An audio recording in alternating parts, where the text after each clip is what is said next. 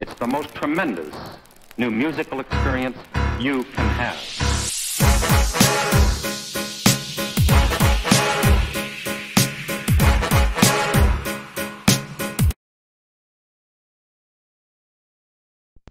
Alright, what's up y'all? It's Slogan, and I'm here bringing y'all just a quick video.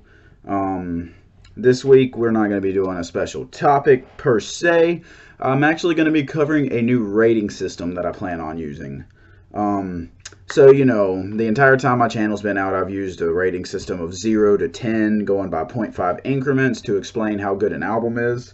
And you can usually tell, I mean, based on the context with my review, where that album lies. Of course, there's variations, such as like an 8 on a trap album is probably better, or like different from an 8 on a more introspective kind of, like if I gave Kendrick Lamar an 8 and I gave Lil Uzi Vert an 8, it's more impressive that Uzi got an 8, because that's like, oh wow, you know, solid effort. Granted, I did give him an 8, but if every Kendrick Lamar album I've ever heard is above an 8, so an 8 would be disappointing from him, you know what I'm saying? I try to judge him fairly to where, you know, an 8 and an 8 in two different albums, two different types of albums are still equivalent, but there's more disappointment that goes into an 8 from a level artist like Kendrick compared to something else. So I want to give a little bit more context to that. I will be still giving numeric ratings along with these, but I will use these moniker ratings to give more context to the numeric ratings. That way, if you're someone who doesn't want to listen to the review and you skip to the end, you'll get the context, but I pray that you don't do that, because then you're still missing out on a lot of the stuff. A lot of the times I'll mention songs that are more worth keeping or less worth keeping, so of course I still recommend watching the whole video. But that being said, let's go ahead and get into breaking down this system. I will start at the bottom and move to the top. So first we're going to start with the very worst rating I can give. And I don't see giving either the bottom rating or the top rating very often, but still they have to be in there. So first is trash. Trash is whenever pretty much every single song is horrible or bad, outside of maybe one or two. I can't think of really an album that I would give this rating other than maybe the NBA Youngboy album, 38 Baby 2. That's really the only one that I can think of that I would give that to this year. But the general numeric rating for a trash album would be 0 to 3. There could be an album that gets that rating that still isn't trash if it has a little bit more worth keeping. And I'll explain that as I go along to my next rating. So that's just where I see the bottom being a 0 to a 3, and then it having like absolutely no redeeming qualities. That would be considered trash. Forgettable is the next one. Forgettable is kind of in that range where it's still pretty bad. There's a lot of bad tracks, but none of them are so bad that it ends up in that trash category to where it's like, okay, that was bad, but I'm not going to remember it for being bad. Like, trash is whenever it's memorable and you will bring it up and talk trash about it in circles, whereas forgettable is like, okay, I'm never going to talk about that one again because I'm not going to remember it in a week. Like, I'm going to forget it even came out. So that's kind of in that 2 to 6 range. It could even, like, 2 being obviously the worst end of that, where it's like, okay, that was bad, but it's not memorable. Compared to 6 being like, okay, that was actually a decent album, but I'm still not going to go back to it ever again. It's just like, okay, it came out. Big deal. It's not worth trashing, but it's not worth keeping either, you know. So that kind of fits into that range. I like how that one has a bigger range compared to some of these other ratings, so that it can encapsulate more stuff, and that way it is more context to that. Next comes Skip City. Now, Skip City, I see the range being like a 3 to a 6. Skip City is where basically more than half of the track listing is skips. Somewhere in that range, to where it has more than 5 or 6 skips, basically. Songs that you just won't go back to.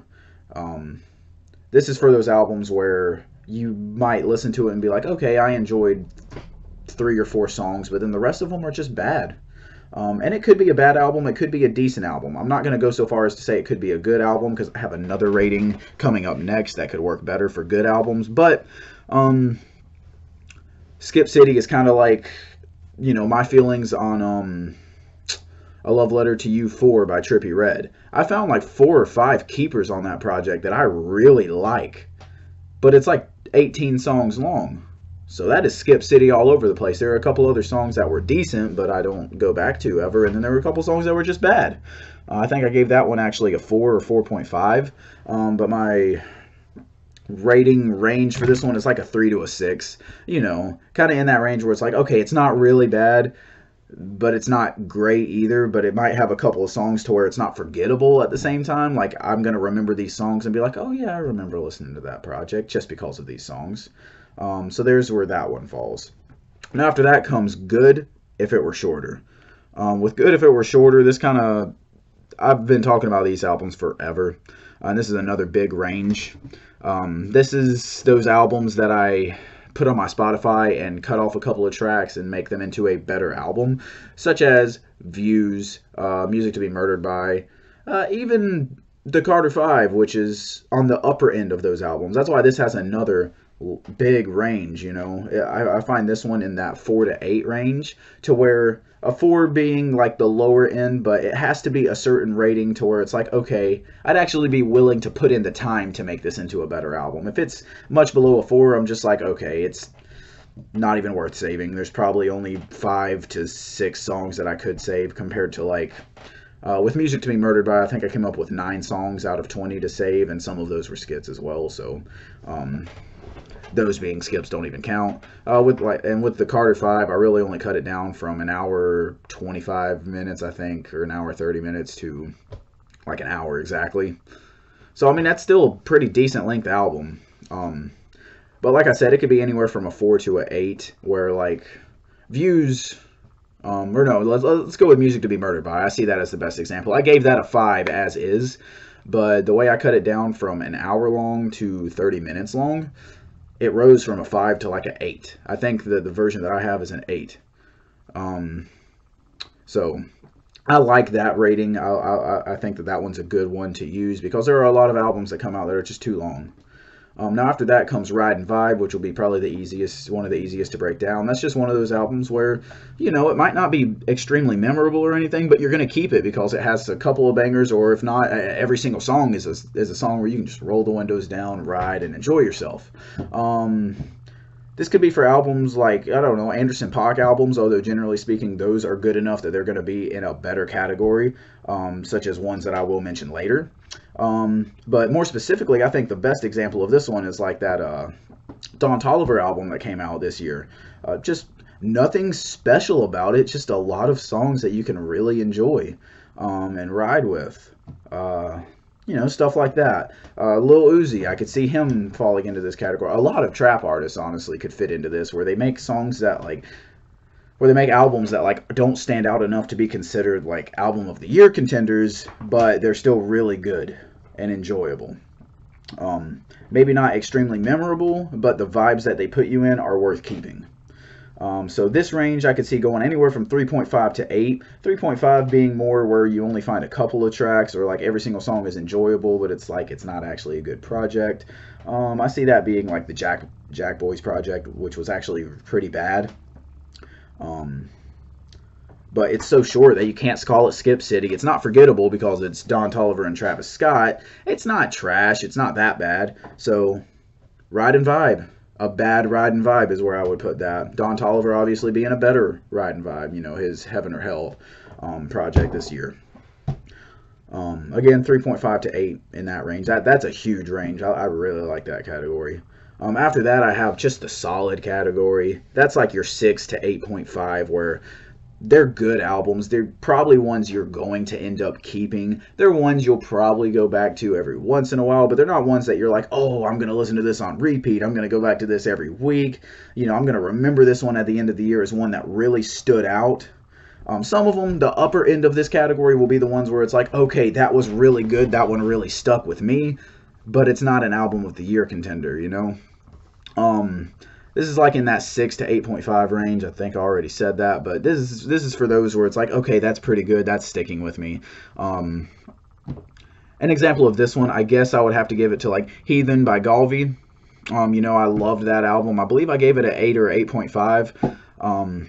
So it's at the upper end. That's one that I would love to put into the Album of the Year contender, just because of how much I personally enjoy it. But I know that comes on my personal enjoyment. Realistically speaking, it's probably not an Album of the Year contender. And then also I already know there's plenty. Like I know it's not even in my top 5. I